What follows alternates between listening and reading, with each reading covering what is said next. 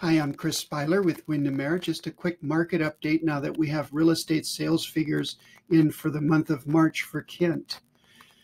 So looking at active inventory, a year ago there were 2 times as many houses for sale as there are now. And combine that with number of pending sales just skyrocketing and means we have a very tight market. It seems like everything that comes on sells pretty quickly.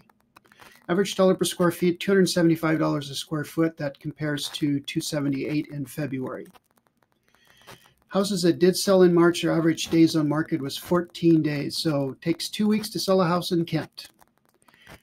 The median sales price was up again, $580,000 in March. That compares to $560 in February.